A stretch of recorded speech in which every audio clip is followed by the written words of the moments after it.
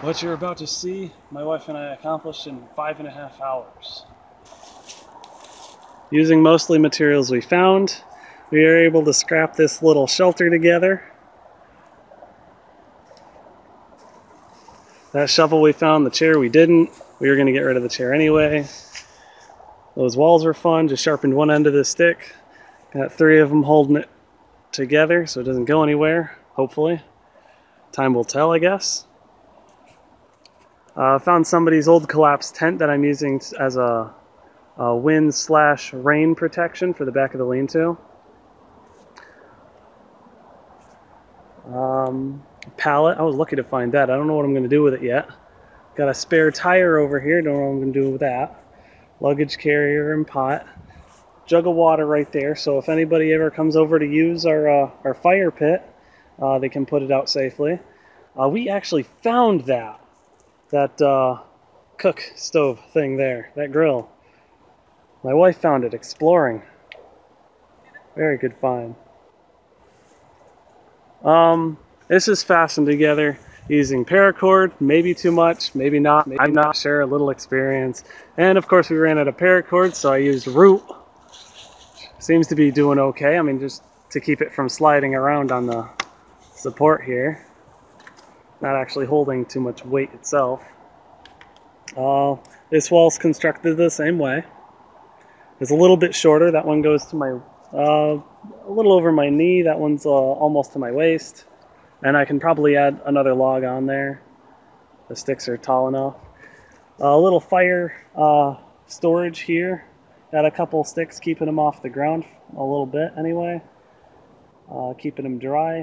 When I scouted this location, I thought we're probably 10 feet above the water level, so any kind of flooding in the spring isn't going to be a problem. That's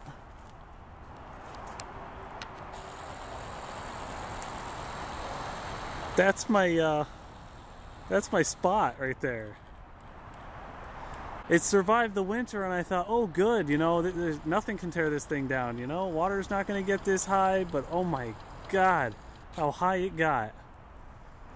It's almost level with where I'm standing right now, and I'm probably a foot above where above the ground level where this spot is at, the campsite's at, but it's even deeper out in the middle.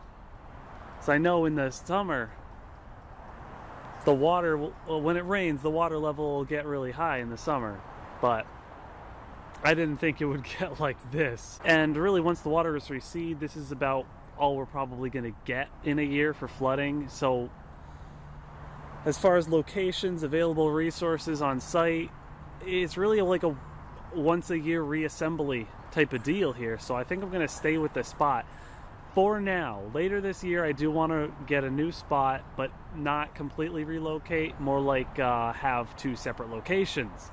What I didn't know last year is that this whole area floods when the snow upstream melts in the spring, and it's going to do that every year. But this spot is within walking distance from my house, and any area that's walked as infrequently as this place is by pedestrians would be an hour away. So drive an hour every day to make this film, or seasonal rebuild. Guess I'm stuck with this spot. What it looks like is that the water must have washed away my main support there.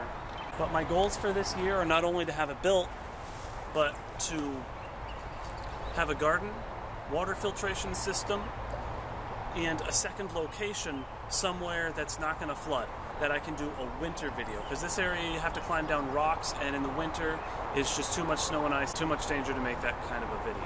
So this stick here is what I'm going to use for the main support that washed away in the flood last year. Now, if I dig a hole deep enough and I bury the thickest end first so to slow the rot down,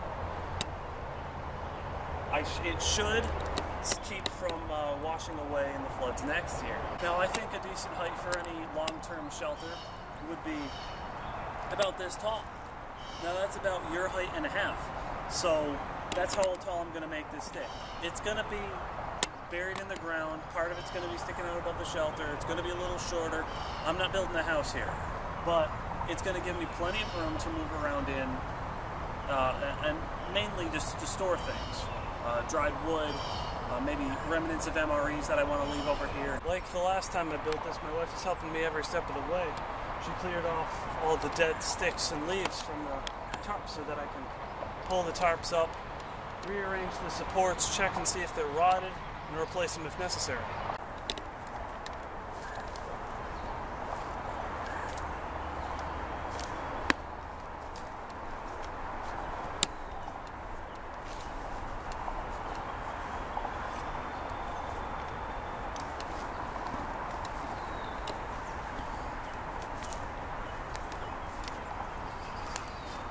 I'm just digging the hole for the main support with my dirt ladle. I think that's deep enough. My old support was taller, so I think I'm going to use that instead of the new one. I'll use the new one for something else, though, don't worry.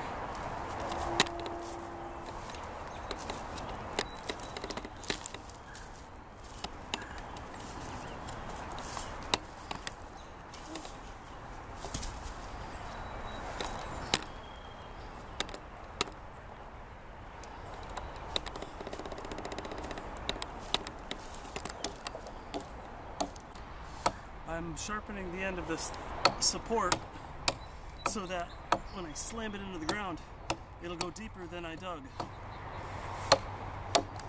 Every little bit counts. Because this shelter is going to last a lot longer than the work I'm putting into it.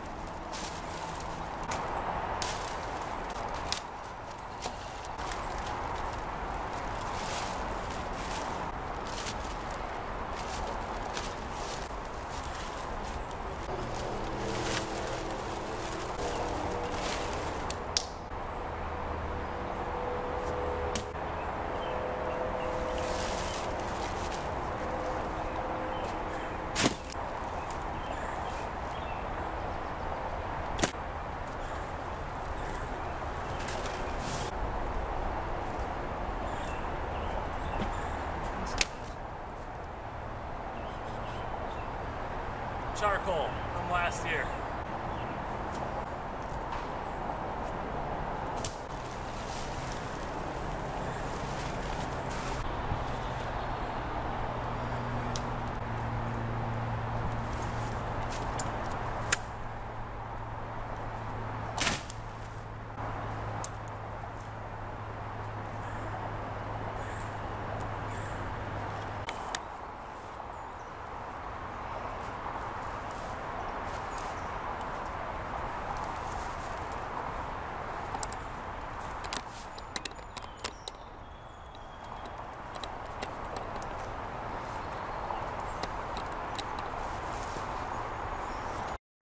Building a shelter, you want to make sure the main support isn't going to fall and kill you in your sleep, or you're not building a shelter, you're building a death trap. So,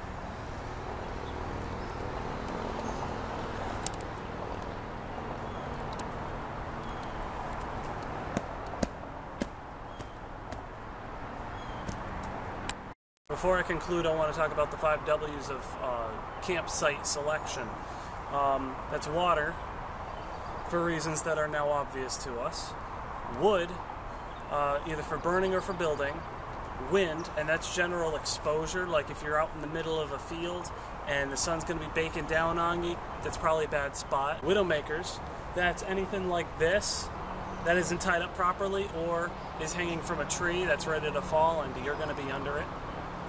And wildlife, that's rabid raccoon, skunks, bears, any kind of predator, poisonous snakes, spiders, or scorpions. Those are all things you want to be aware of when you're setting up your campsite. Next time, weather permitting, we're going to be setting up the diagonal beams. I hope you like this episode. Don't forget to subscribe, hit the bell icon to be notified of any upcoming videos. If you like this episode, give it a thumbs up. Don't forget to comment as well, and tune in next time for How to Survive.